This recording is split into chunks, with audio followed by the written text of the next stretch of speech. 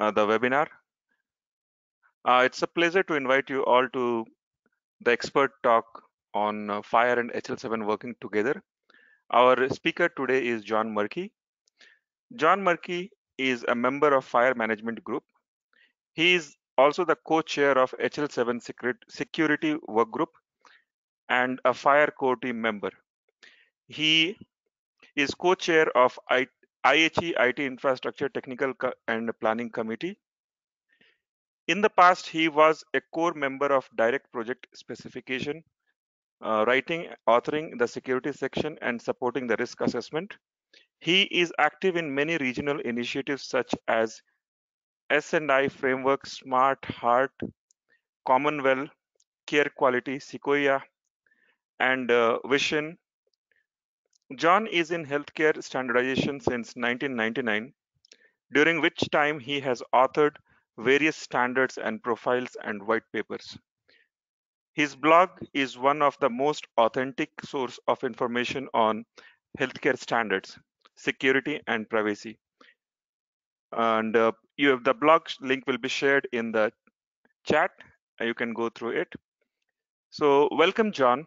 Welcome. Thank you for accepting our invite to for the talk today. Over to you, John. Good evening. Yeah, I really appreciate the opportunity to talk to you. I find it interesting that my current job is the first job in my professional career that I didn't have a software development team in India. So from back in the late 1980s through a few years ago, I've always had a development team associated with my work, somewhere within India. So what I'm going to go through today is a slide deck that I've actually started quite a few years ago at one of the dev days, and slide is not advanced. There we go.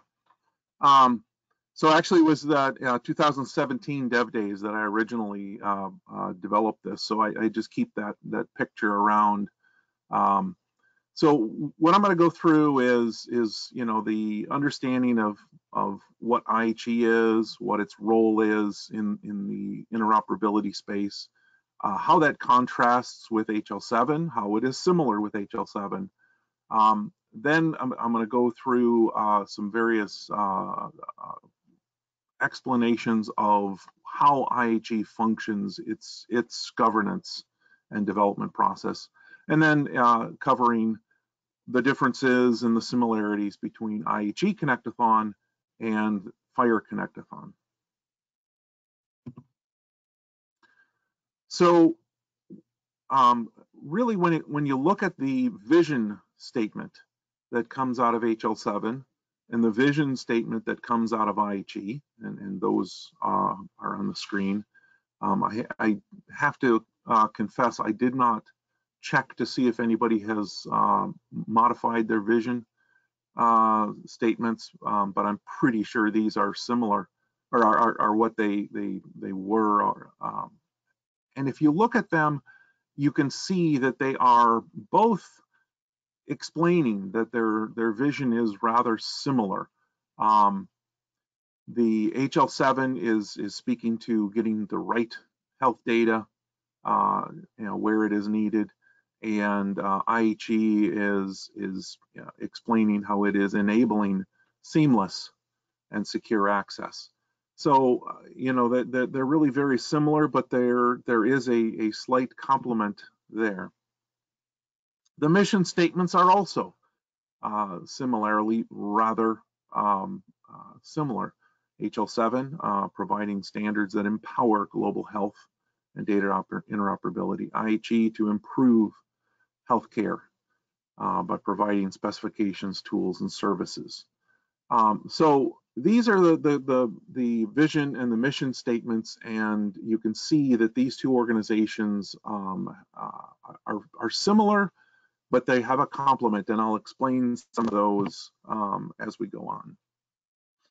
So IHE, integrating the healthcare enterprise, is comprised of a set of domains and technical domains which have technical and planning committees. There is a set of work groups and steering committees over in HL7 as a similar organizational structure. In IHE, there is a conformity assessment process and tools. Over in HL7, there are conformance statements for HL7 standards like CDA and the like. IHE meets typically 3 times a year, and HL7 also meets 3 times a year. IHE is starting to meet 4 times a year, and with the virtual meetings that we're having nowadays, it's kind of hard to necessarily count them as much as we used to be able to. So IHE is really there to coordinate standards, and you'll see that IHE is coordinating standards, not just HL7, but DICOM and W3C and IETF and OASIS. So IHE is a coordinating body of many standards, whereas HL7 does have some work groups that are overlapping. So there is a imaging work group over in HL7, but that's predominantly a very one-to-one coordination of standards activities. And then there's also a set of national deployment committees within IHE, and over in HL7 they call them affiliates. So these are both international standards bodies that have regional committees that help guide the organizations. Both of them conduct some kind of testing, some kind of education, some kind of outreach, some kind of collaboration. There is different intensities in all of those.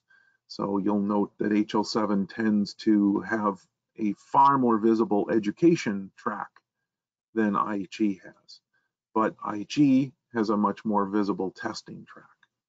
We'll get into that.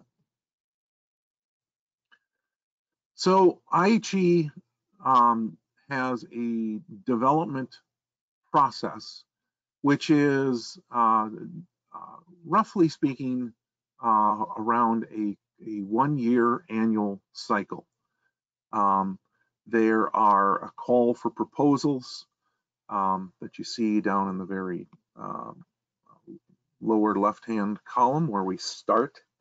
Those go through a process of evaluating as to whether they are clear, whether there is a consensus that this is a need. And then we go through a process of standard selection to develop a supplement. Those are published for public comment. Comments are resolved. We publish for trial implementation. And all of this up till this point usually is somewhere between 4 and 14 months cycle.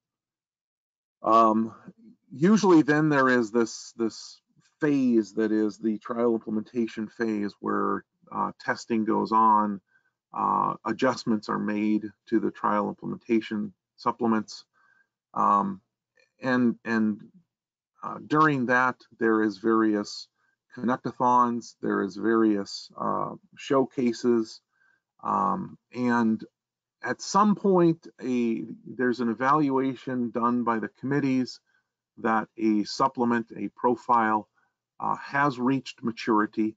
It has proven that there have been at least 3 independently developed solutions that followed that profile and have proven interoperability.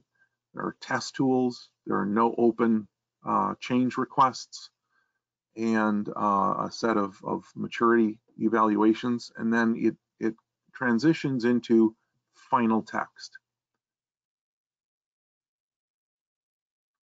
And this has been going on since 1998. So IHE has been around for a while. HL7 is an ANSI accredited standards development organization. IHE is a recognized standards affiliate of Class D. Within HL7, there is also new projects come in. They are evaluated, specifications are developed. There is potentially some STU Connectathon testing, and this here is really where the FHIR Connectathon shines the most. And I'll touch upon that again later, but essentially this FHIR Connectathon tends to focus around this specification development and STU initial testing. It then goes out to ballot. Ballot resolution happens, and we get to a publication. That may go through the cycle more than one times through a couple of STUs.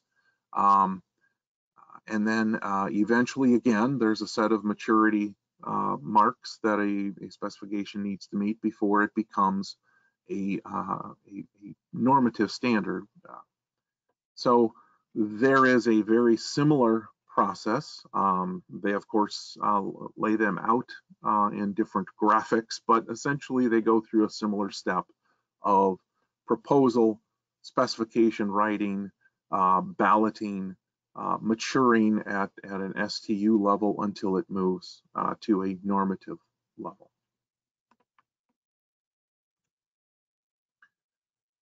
So this is where we start to create a distinction between IHE and HL7. IHE is not a standards organization. If a new work item comes to IHE and we look at the standards that are available and we find that there is no standard available, IHE process puts that particular work item on hold. Usually we gather together to discuss, well, which standards organization would be best to create the standard that we're going to profile. And then we go off and talk to that organization. And that's been one of the relationships that IHE has had with HL7, is when we would come to realize that there wasn't this particular foundational standard for us to develop upon, and yet we have a need that has been brought to us. We need this particular standard developed, and HL7 would develop, often with 80% of the same people engaged. And once that standard was available, we would then come back and reinitialize that project in IHE and constrain that standard for the particular use case. And constraining a standard for a particular use case is the role of IHE. So IHE doesn't develop standards, they will constrain standards for a particular use case. And that's the distinction. So a profile is given a use case, a well-defined use case, of all possible standards, which one should I use? And for that standard and all of its optionality, how should I get rid of the optionality to satisfy this particular use case? So IHE has, for over 20 years, called these specifications profiles. HL7 has historically had things called implementation guides. In the past couple of years, implementation guides have become a much broader set of works from HL7. But essentially, a profile and an implementation guide are essentially the same thing. It's just what the two different organizations call this concept of taking a use case and constraining the underlying standards. So one of the other differences in this space is that IHE, being a non-specific standards organization, can profile any best choice standard. So if we get a use case and we look at the available standards and we find out that W3C has a better standard than HL7 has to solve a particular problem, IG can choose that and continue on writing our profile that uses a W3C standard. HL7, when it writes implementation guides, it can't do that. It essentially has to constrain its own standards. So one of the differences you will find is that HL7 implementation guides are only constraining HL7 standards, whereas IHE has profiles that have profiled HL7, V2, V3, CDA, FHIR, but also DICOM, also W3C, also OASIS, also IETF. So IHE is a much broader set of standards to choose from, and therefore, when selecting what is the best standard, IHE has that broader set to pull from. So I mentioned Connectathon a couple of times. I know Connectathon was one of the words in this webinar. So a Connectathon is a cross-vendor. So you get a bunch of vendors or software developers, solutions architects, if you will. Generally, they are live events. They've been virtual, but they're still, live events. They're in real time. Supervised, meaning there is somebody who is watching a particular track or a particular profile to see that the participants are following the specification versus just wink, wink, nod, nod. Yeah, my system just talked to yours, didn't it? And there is some structure to the testing. The participating vendors are expected to test usually with some kind of a test tool, and they're usually expected to test with a partner or 3 partners or 4 partners. So there's some partner testing.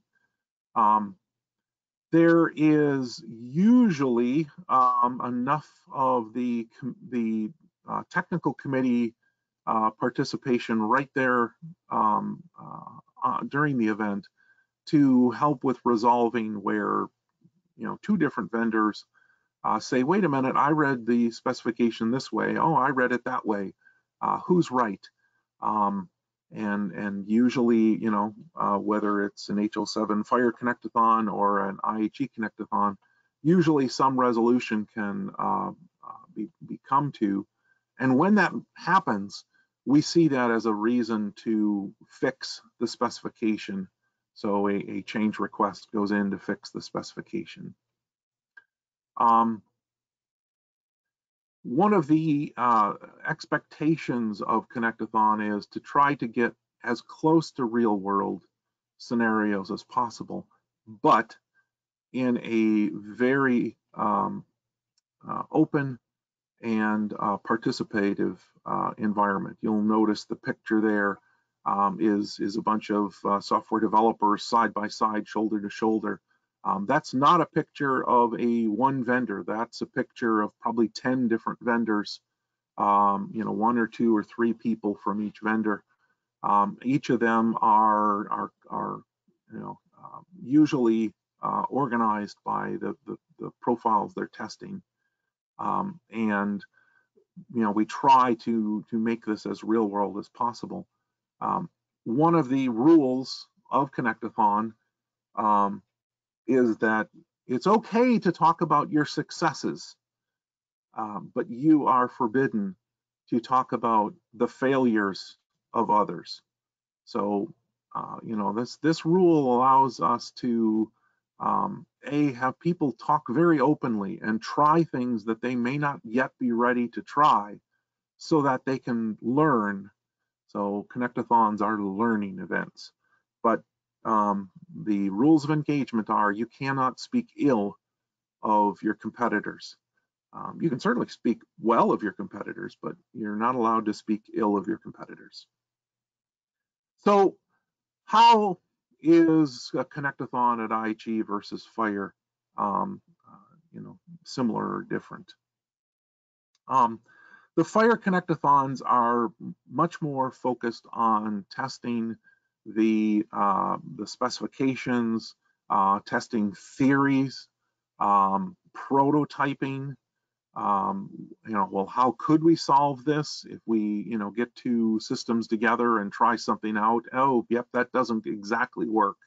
So a FHIR connectathon is really something that's intended to focus on the stage of a specification prior to going out to ballot. Yeah, there is some, post-ballot testing at a FHIR Connectathon, but generally speaking, the FHIR Connectathons are trying to help bring the specification together. And another word that has historically been used for that kind of an event is a hackathon. It's where you're hacking your way through the problem. Whereas a IHE Connectathon does have a little bit of that. It's not completely devoid of that, but those are usually very few and far between. A FHIR or an IHE Connectathon is far more a testing event around a specification once it's been through ballot and it's now in trial implementation or final text. The testing usually will have a formal test procedure. It usually will have a formal test tool that will simulate a client or will simulate a server. And a IHE Connectathon, there is strict tracking of successes, not failures, but successes. And there is publication on the IHE Connectathon website of the successes that the vendors have had testing the profiles that they've tested. So there's also a lot of visibility to the successes. And IHE Connectathon also does do peer-to-peer testing. So I'm going to go into a little deeper into the IHE process, but I wanted to see if there was any questions up until this point about the similarities and differences between IHE as a body, HL7 as a body, FHIR Connectathon, and IHE Connectathon. Thanks, John. Let me see if there are any questions. So far, no questions. So, John, I had some questions. If you can help us answer that. Yeah. So you mentioned about profiling and implementation guides, right? Yep. And you did mention about the differences between what a FHIR profile or implementation guide would be versus IHE implementation guide or profile would be, right? Mm-hmm. Uh, can you elaborate a little bit more, like when we say FHIR profile, what does it really mean? Yeah, that actually hits upon a dissonance. I'll say, and I'm gonna. This is gonna be from my perspective. Unfortunately, the FHIR community decided to call a structure definition which is constraining a particular resource. They decided to call that thing a profile.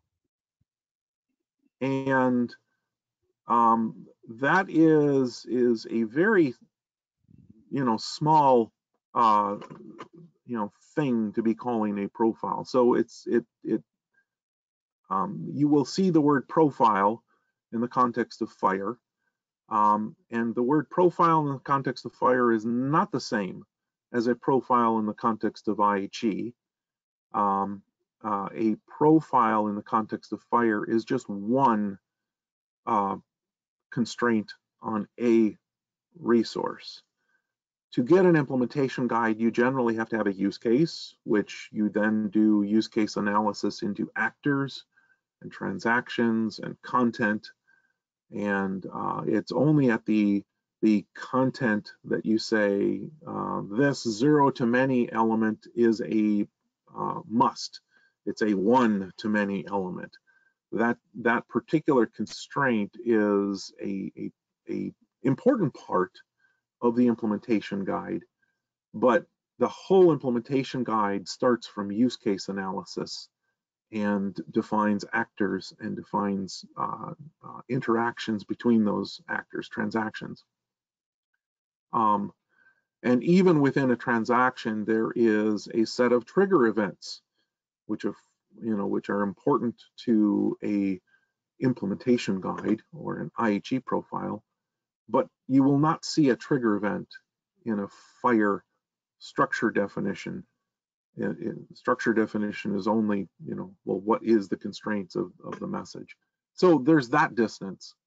Other than that, a IHE profile is very equivalent to an HL7 implementation guide.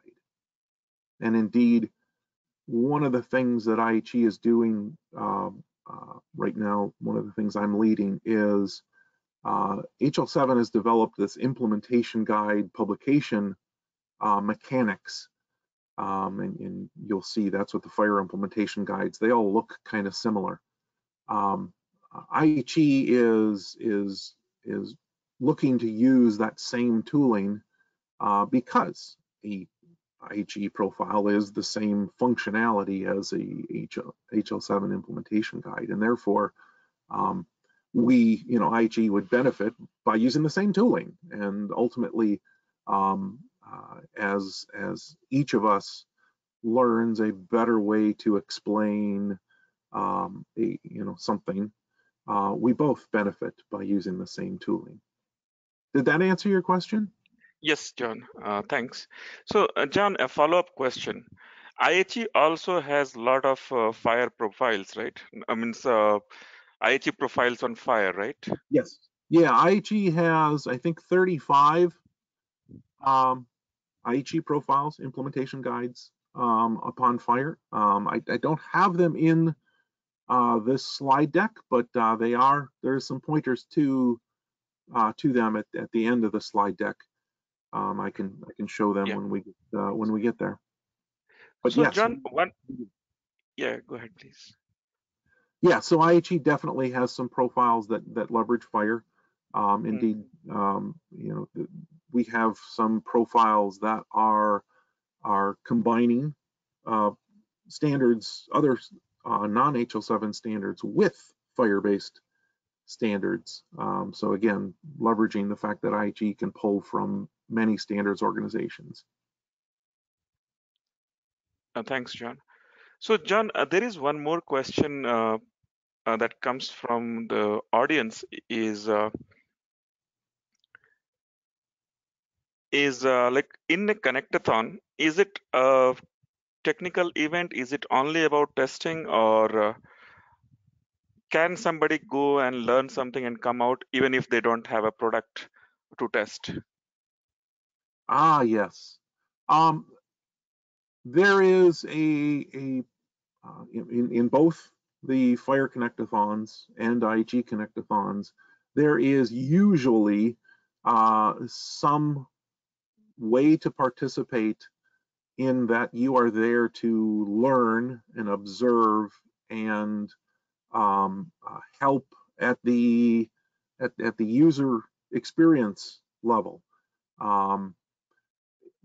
Mostly the events, the FHIR Connectathon events and IHE events, they are designed mostly to do the detailed, technical interop testing But because you have this rich environment, often there's an opportunity there, for people who are not technicians but are using the solutions, or wanting to learn about how the solution might meet their needs. These are usually a different track through the Connectathon. Oftentimes there is independent study, and then tours around to various tracks within the Connectathon. But yes, there certainly is an opportunity there. The caution is that when that level of a person is engaged in the Connectathon, they also have to abide by, you cannot say any ill of anything that you've seen go bad at Connectathon. That rule has to be true, no matter whether you are sitting at a keyboard behind some technology or observing, because otherwise the whole trust and productivity of the Connectathon event falls. But absolutely, it's a great opportunity to learn. So one thing that you're underlying again and again, Connectathon is about collaboration and Connectathon is about connecting, right? So it's okay to fail, and but it's about collaboration. You test with vendors, you test with your competitors, right? The only Absolutely. rule is you don't say ill about them, right? So it's a very good connection building exercise as well, and collaboration, right? Is that the aim of Connectathon also, John, to actually foster data sharing and making sure that the vendors get a place where they come out of their companies and actually they're not competing but collaborating? Yeah, absolutely. And indeed, we sometimes do use the term "it's okay to fail," because we want people to try. Um, uh, the the Connectathon event is intentionally designed to be, engineer to engineer, because when you get two engineers, they together, they want to succeed. They're willing to help their peer out. They don't see them as a business competitor. So you tend to see huge collaboration. I've absolutely seen where fierce competing organizations are sitting side by side trying to figure out why this isn't working, and you'll see, if if you're a monitor, you'll notice one guy actually has his source code up and the other one is helping debug the source code.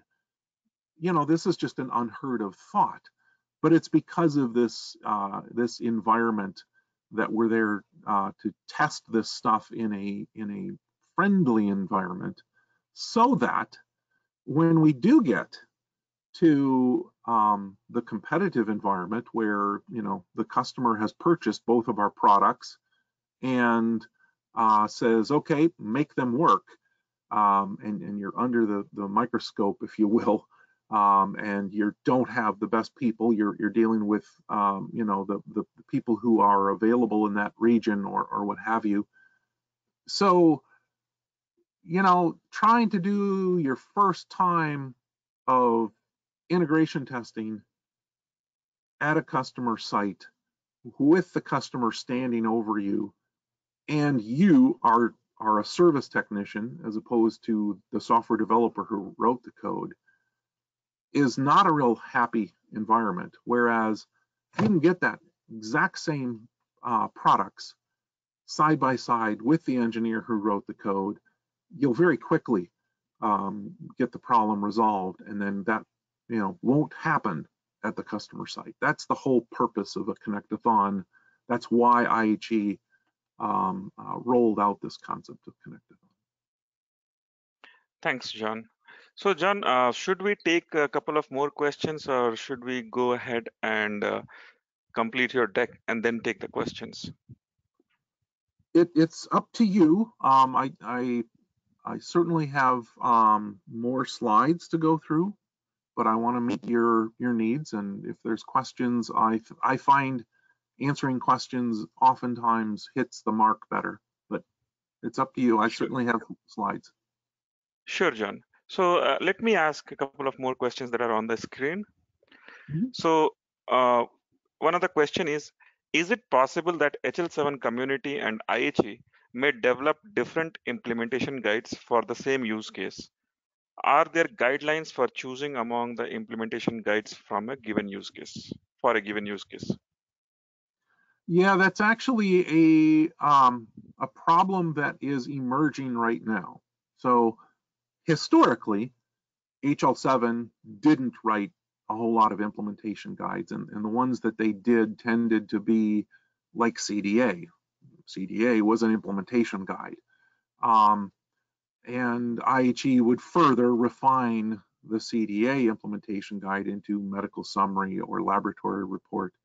Um, and there was a clear, you know, which organization does which. Today, you're starting to see a lot of implementation guides coming out of HL7, while IHE is still producing implementation guides. So there is right now a risk that the exact same need will be brought by different organizations to IHE and HL7, and they may come up with different solutions.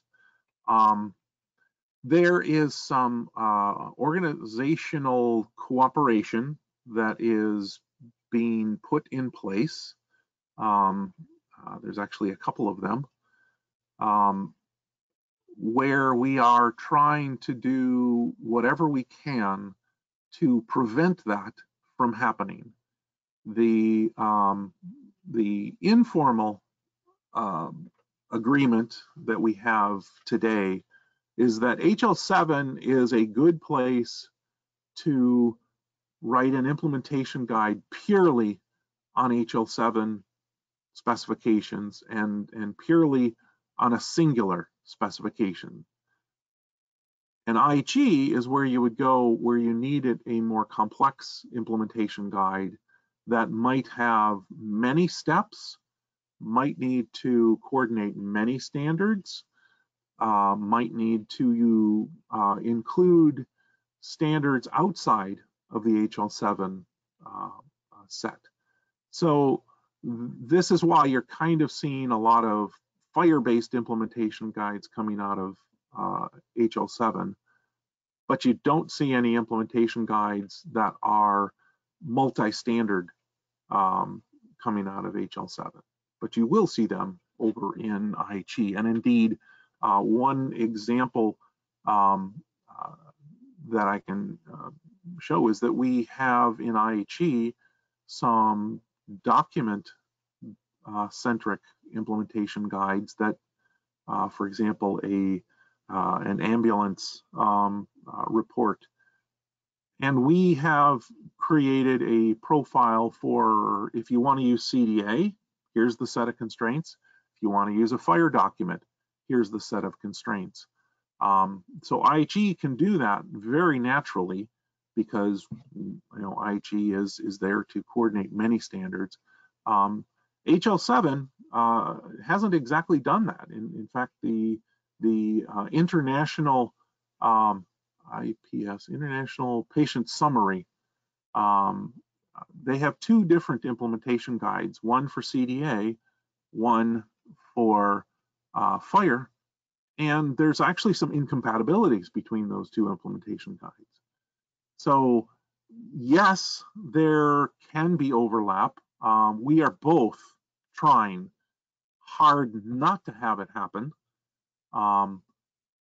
Oftentimes the problem can be that a new work item proposal comes to HL7.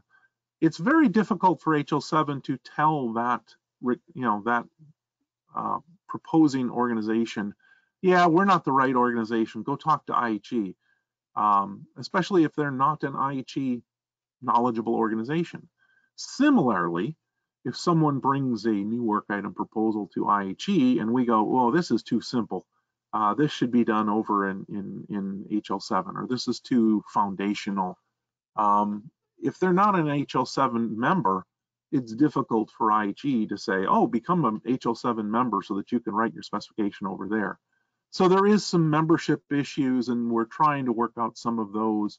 So best I can say is, over the next couple of years, we should see a resolution and a mechanics for assuring that happens less. But I don't know of any cases yet where it has explicitly happened. And then your last part of your question of, well, which one should you choose if you do find that there are two? I'm a little biased. I'm just as active in both organizations, but because IHE can choose from the world of standards and not just HL7, I would tend to believe that IHE has probably done a more comprehensive specification and didn't just use the hammer that you have in your hand to pound that screw in, which is essentially what HL7 has to do. If the solution is brought to HL7, they have to use an HL7 standard to solve that problem. Thanks, John. So there are three questions which are kind of same, and they are talking about the success stories of FHIR implementation and the challenges. And you also have your work with the ONC, right? How you're coordinating there with the IHE and the FHIR and other stuff. So can you give us some light on uh, what is the success or challenges of FHIR implementations that you're seeing in the real world? And the connected question is, how much of them are really tested in connectathons? And how many of them we surface in the field, the problems? Yeah, that gets to a dirty little secret, and it's not a secret within the core, the FHIR core memberships. So Lloyd and Graham and Ewut and that core set of people involved in the development of FHIR fully recognize that FHIR is an emerging standard, that it has some things that have reached normative that one should be able to look at as ready to deploy. But we fully expect that, we've been in this business a long time. We fully expect that at some point, something's going to come up that, oh shoot, we didn't think about that. So these are bleeding edge standards. That said, there is huge number of years of experience in the people involved in writing the FHIR specification, and therefore what you see in the FHIR specification is not as green as it, not as immature as it may appear. It is based upon decades and decades, and really decades of experience. So I've given both, positive and negative statements there. Real world deployments of FHIR have been extremely focused and very dominantly around just simply observation, and within observation, a small set of vital signs. And in that space, there's not a whole lot of immaturity left. They're pretty mature spaces. That said,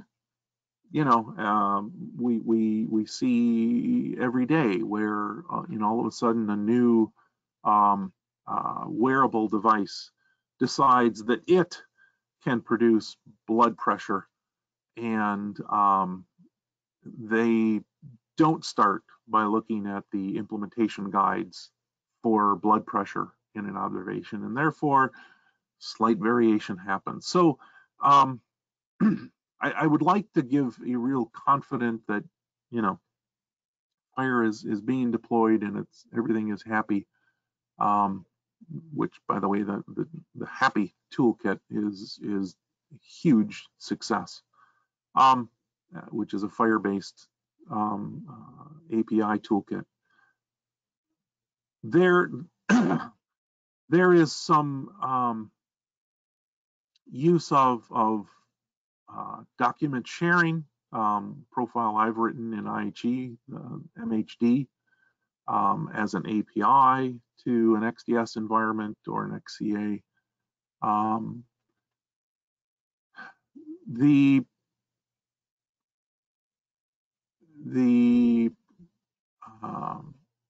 Where it's being used, it's doing pretty well.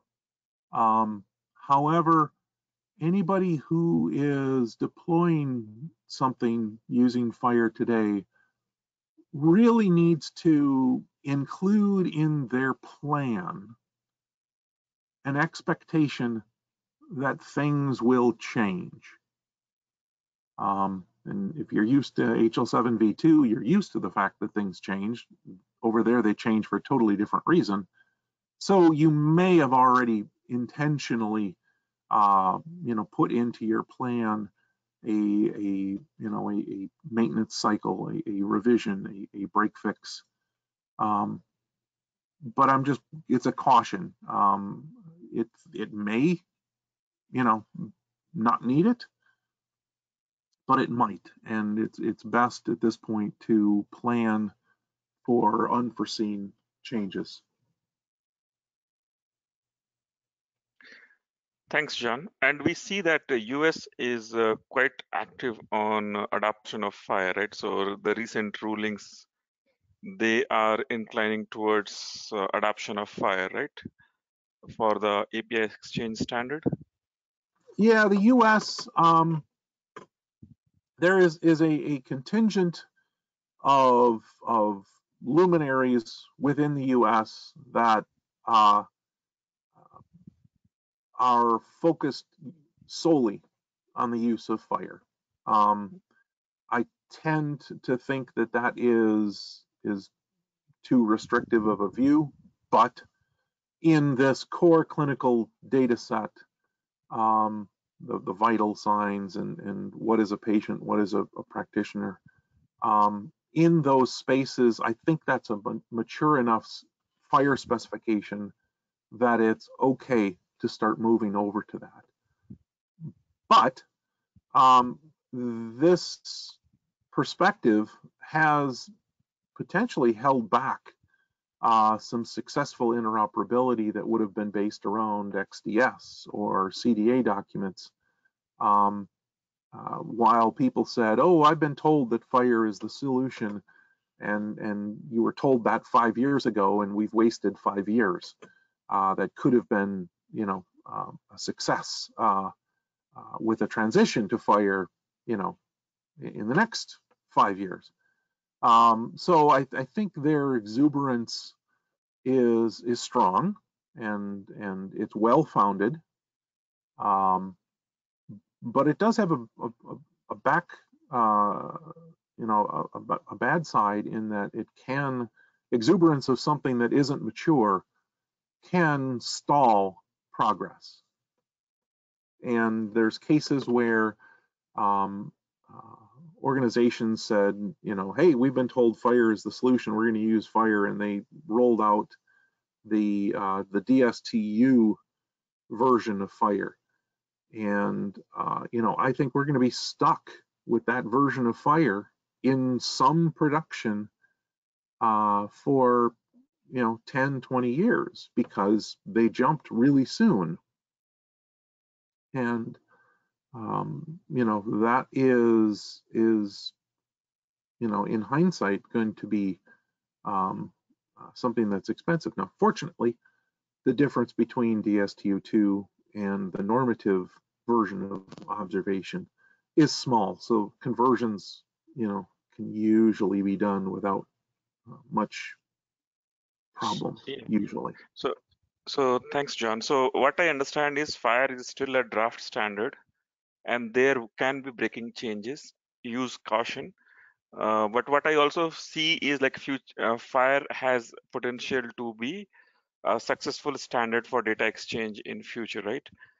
And that's where the people are betting on, right? Yeah, yeah, So that's a really good high level statement. yeah, I will so, point out a that there are question around some that. parts. A question around that, John, Mhm. is, and this is coming from technologists and people all around, right? People have spent years in healthcare IT, and they have been building solutions and building applications, right? Now this Mhm. new standard FHIR comes in, right? The question is, does it offer them a benefit? Means should people go learn FHIR from a career perspective? Uh, would it help to learn FHIR in coming future if they Sure. want to pursue career in healthcare IT? So I think that's the last question. Okay, cool. Um, yeah, to your first point, for the most part, a lot of FHIR is still not normative. There is a handful of parts of FHIR, patient, observation, that are normative.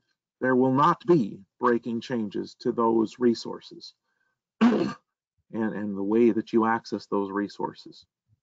So with the release 4 of FHIR, there is some parts of FHIR which are fixed. They're not going to break. And they tend to be the things that most medical data is centered around. But there's a huge amount of FHIR that is in this standard for trial use, which um, absolutely, if somebody comes along and says, hey, this here doesn't meet this particular use case, and the committee says, oh yeah, we do have to make this breaking change, the committee is allowed to make breaking changes uh, to the non-normative parts of FHIR, and that breaking change could affect anybody who has deployed something based around the trial use version of the specification. Which, by the way, that trial use uh, breakage breakage allotment is also allowed over an IHE. It's only when you get to normative specification that IHE will also governance doesn't allow breaking changes. As to the question of whether you should train on learning the FHIR API or how to connect, FHIR-based interfaces, 100%, absolutely. I wouldn't spend any time trying to learn HL7 V2, even though HL7 V2 will be used for 20 or 30 years henceforth. But for the most part, how it'll be used is exactly the way it's used today. In other words, no one is creating new features using HL7 V2, but no one is going to turn off an existing interface that is using HL7 V2. So if you're a new developer, I wouldn't at all spend any time on HL7 V2. Let the old guard deal with that. And honestly, it's not that hard to pick up. But learning FHIR is pretty easy. One of the principles of the core FHIR team, when we started to work on, well, what is FHIR, we looked at the existing tool set that new developers, come out of college or tech school knowing how to use, and we based it around this RESTful interaction model JSON or simple XML, the concept of resources with create, read, update, delete, query parameters using HTTP. We based it around a lot of the technologies that are very transferable to non-healthcare. So, like I said, it's the same technology stack as Google and Facebook and Twitter and yada yada yada use. So it's 80% that common understanding, and then you just have the the 20% of, oh, that's what healthcare wants me to treat a medical order or an observation or a task.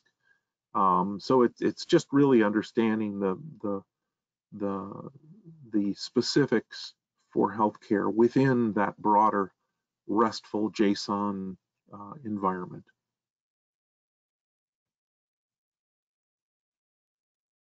Thanks, John. So your indication is there is not much of a benefit in learning V2 to V2 if you have not done yet.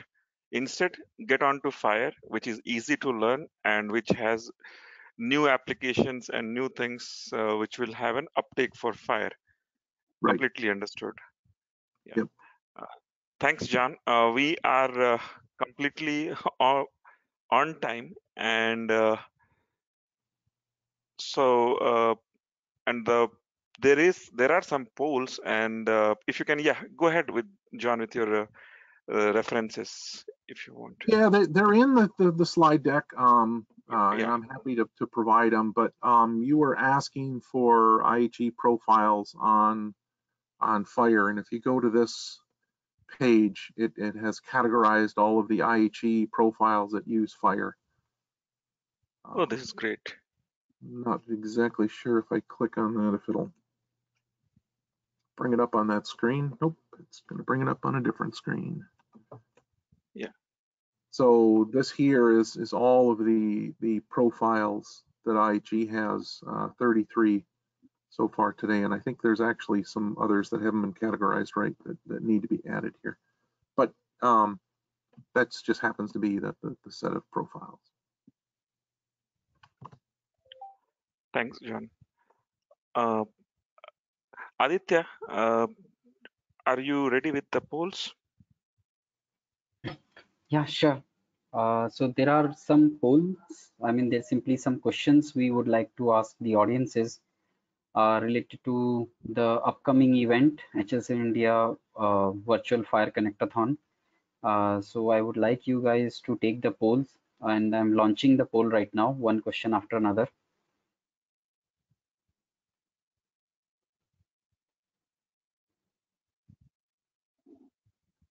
You would look, you will see the questions on your screen. Please give your answers.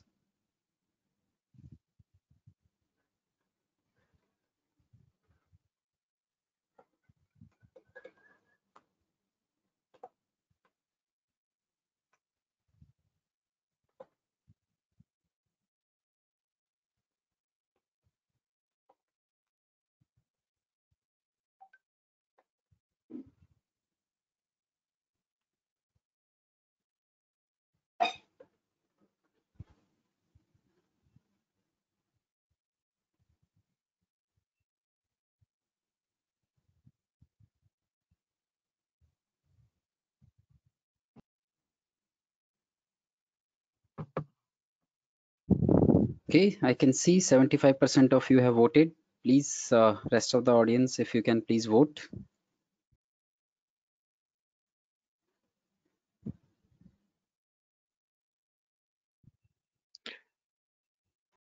Can we move to the next question, please? Sure. So I'm closing this and let's move to the next one. I've launched the next question.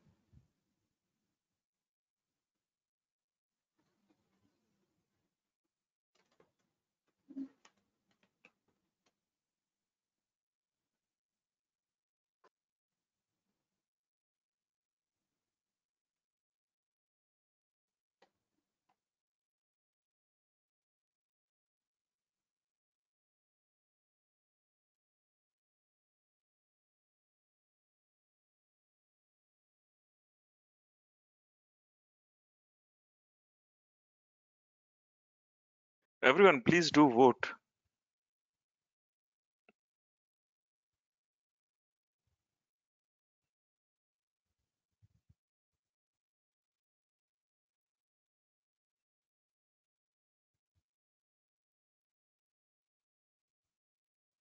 Okay, let's move to the next question then. And thanks everyone for giving your time to do the poll.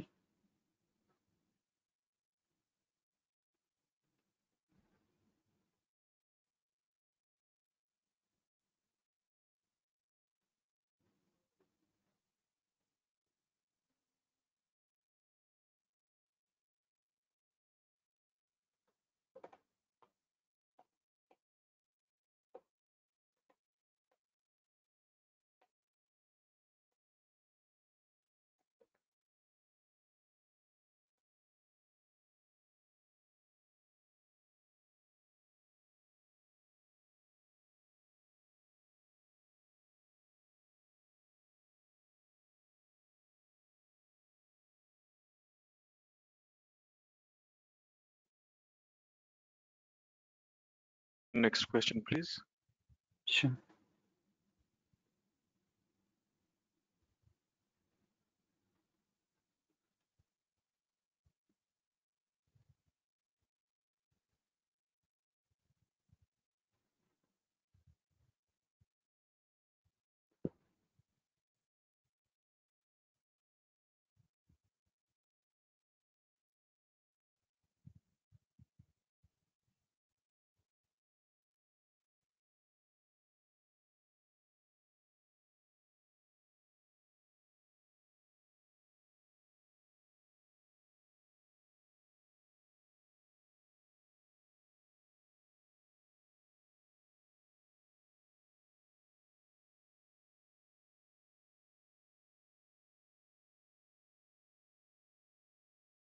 Any more questions?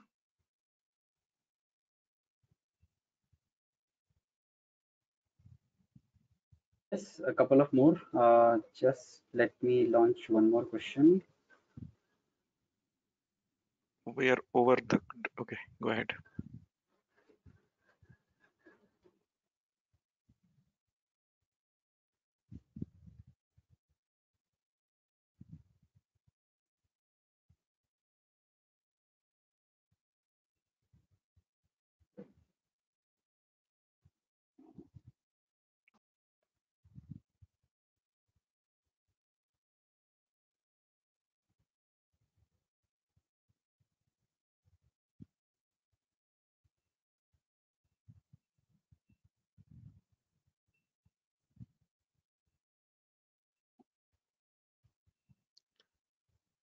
Okay, launching the last question.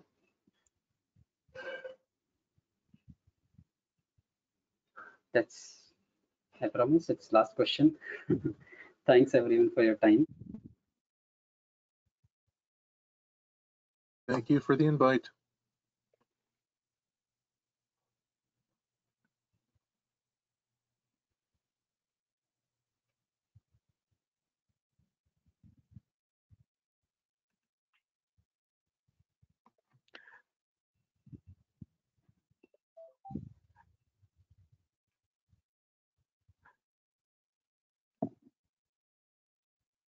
Yeah.